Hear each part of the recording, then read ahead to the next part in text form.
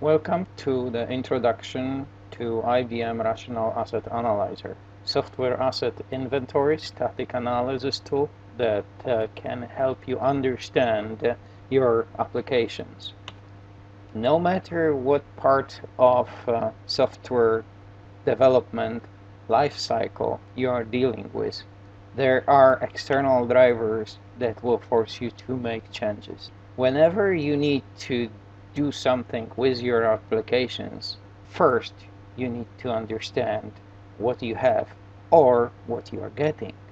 Asset Analyzer is software that allows you to take the inventory of software artifacts, whether those are mainframe artifacts or distributed artifacts.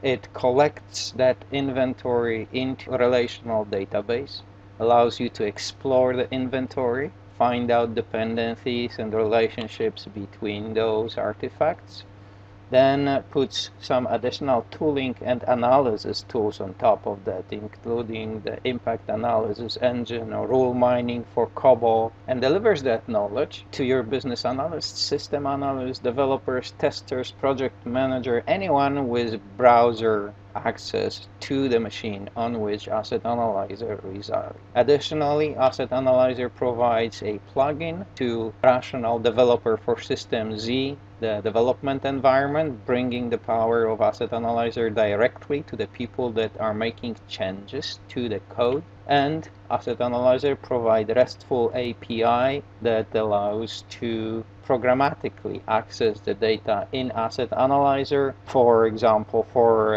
inclusion in dashboards, documentation, portfolio analysis, or other companion tooling. The scanning can occur on ZOS or on Windows, depending on the version of Asset Analyzer that you decide to use. If you set it up to continually update Asset Analyzer content with any changes you make to your software and applications, you will always have interactive access to the knowledge about your applications that are running your business.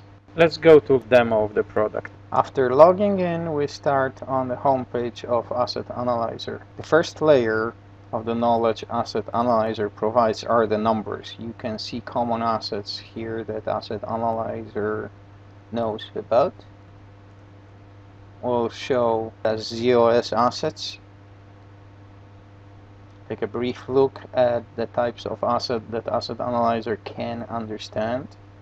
Runtime assets, program assets, data assets. We'll navigate to distributed assets, the container assets, Java site, web, and other. Also web services, including Kix web services. We'll take a look at rule mining assets, take a look at custom queries,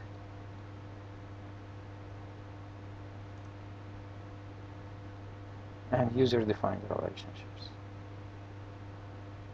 Back to the home page. From the first layer, the numbers lead us to summary pages. On summary pages, we can drill down to the details. In this case, I'm drilling down into application details. In application details, I'll go to MVS assets. MVS assets, here I'm going to look at programs, and I'm looking at the summary page of programs. I'm going to look at the program details page. Take a look at the layout of the page. The details page layout contains area with attributes, the relationships of closely related assets, and actions that allow to invoke additional functionality. The program control flow diagram is an example of advanced functionality. From the details pages, you can apply the process of exploration. You can find closely related assets. For a program, you can see included files. You can see control transfers out and in. You can see batch jobs that invoke this program, and you can navigate to those related assets. Let's go to this batch job. This batch job has two run units. One is that is resolved by our program, but we can also see an advanced functionality run unit diagram. Batch job that invokes a utility run unit. Utility run unit invokes run unit with our program. We can see that our program uses several data stores and invokes another program, and this program in turn is accessing the database.